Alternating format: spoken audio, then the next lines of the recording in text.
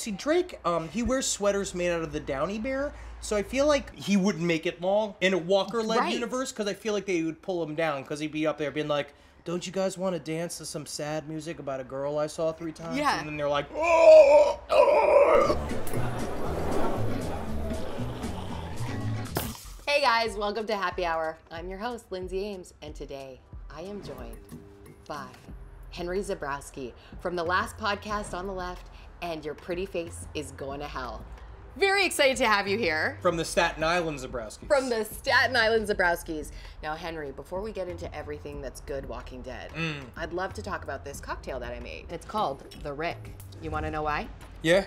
It's basically like the embodiment of Rick in a glass. It's Johnnie Walker Black Label. It's soda.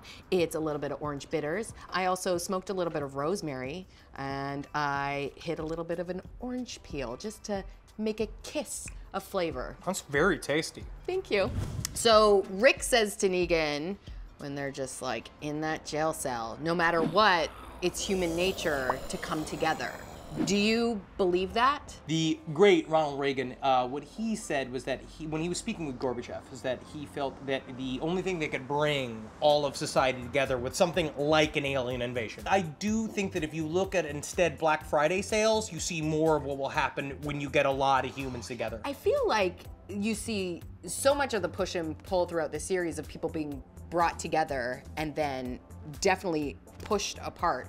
Do you think in, let's say, a Walker apocalypse, that you would be somebody that unifies people, or you're gonna be like, let's take it down? You get me the big walkie-talkie where I'm talking to the forces up in a penthouse that's been completely burnt out. As a benevolent despot of the new world, I would listen and handle everybody's problems in a way that, yes, it would seem sort of heavy-handed as a dictator up top, but I would slowly give it back to society eventually once the Walker problem has been handled and subsided. Yes, and I've got my land picked out, and the people in my party all have their sanctions of land picked out, and then we pick one central area where we'll put people, and then it'll be good. Wait, what is the central area is? People would live there. Right. But they would be well accepted until we keep pushing the Walkers out. Because the idea is you build a cordon area, get all the Walkers out. Yep. Everybody lives in Baltimore.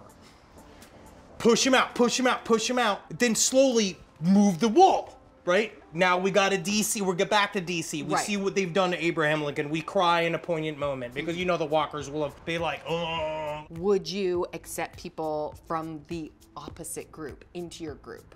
Well, Rick would, because Rick's like a good guy, but I would have more fun as Negan. And honestly, it'd be kind of fun to have him in the group.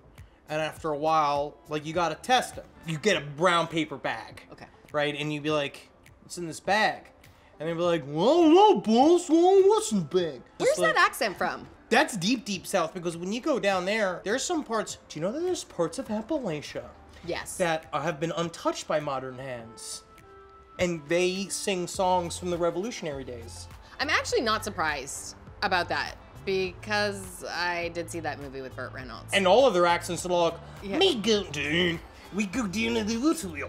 And we got to get making taters, because it's a mixture of thousands of years. I'm not sure how old. I know, because you sounded kind of Australian for a second, a little touch of Irish. Maybe there was some Pig Latin in there. It's a melting pot. Yeah, it was. That's what makes this country beautiful. Yeah.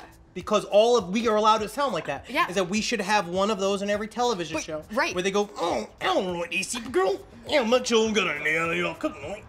Right, and whatever that is. Like, I don't know what that accent is, but they should be allowed to be on our television show. Yeah, but so, okay, I want to know your test. So Negan has the bag, and he's just like, bitch, you can't guess what's in my bag.